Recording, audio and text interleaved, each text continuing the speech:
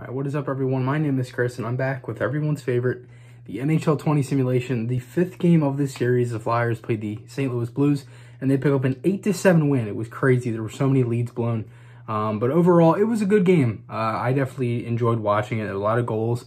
It was pretty physical. There was a lot of penalties, a lot of good hits, physical play, and the Flyers came out with a win. They're now 4-1 in these simulation games.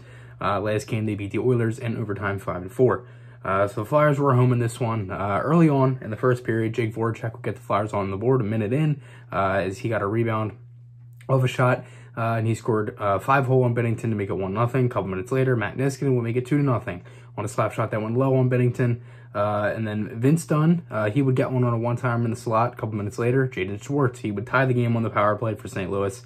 That went low blocker on Carter Hart. And then Nicholas Aube-Kubel would make it 3-2 for the Flyers on the power play on a rebound.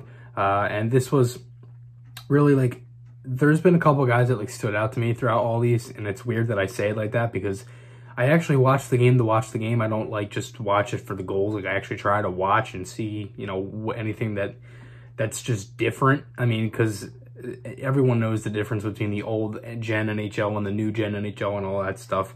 But I don't really watch, like, computers and how they play.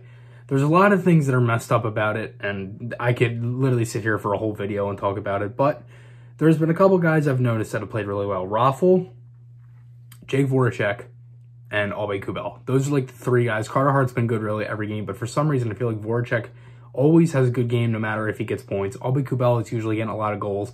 And for some reason, I think Raffl gets a lot of assists. He did have a goal in this game, which I'll get into that. That was in the third period. But even still, there's been a lot of things about it. But the Flyers would have a 3-2 lead after the first period.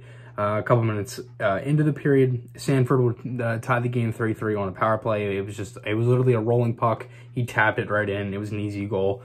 David Perron would make it 4-3 on a tap-in. A couple minutes later, Sean Couturier, he would get one to tie the game for the Flyers. Jaden Schwartz and Braden Shen would both add two more for St. Louis. Schwartz on the power play, Shen a couple minutes later after that. The Blues would have a 6-4 lead. They dominated the second period. And then the Flyers really came out. They got an early goal here from Jake Voracek on a rebound, his second of the game, to make it a 1-goal lead. A couple minutes later, James Van Riemsdyk on the power play. He would tie the game 6-6. And then a couple minutes later, Van Riemsdyk again gets his second on a one-timer from the slot. And that will make it 7-6. Then this is Michael Raffl's goal. He made it 8-6 on a rebound. And then Thomas, literally 13 seconds after Raffl scored, Thomas made it 8-7.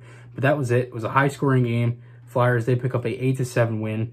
And, you know, there's been a lot of things about, like, this NHL 20 thing. And I know not many people like the game and like the simulations. I'm only really doing this just to keep pumping out videos. You know, it's really just like every other game review, to be honest with you. I mean, I try to incorporate as much things, and I know with Jim Jackson, Keith Jones announcing it, that's a lot better because I can't stand the announcers in the game, in the actual NHL 20, but you know, that makes it better for me, which is why I like watching it. And it's also a real thing. It's not like and when I say real thing, I mean that it's not a broadcast that's from, like, you know, an old game or something like that. It's actually, it's live, but it's not what everyone's expecting. So that's why I like doing it.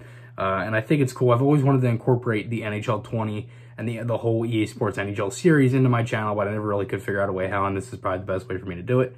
So again, guys, podcast, articles, those links are on my channel. Hope you guys enjoyed this one. I'll see you guys in the next one, and goodbye.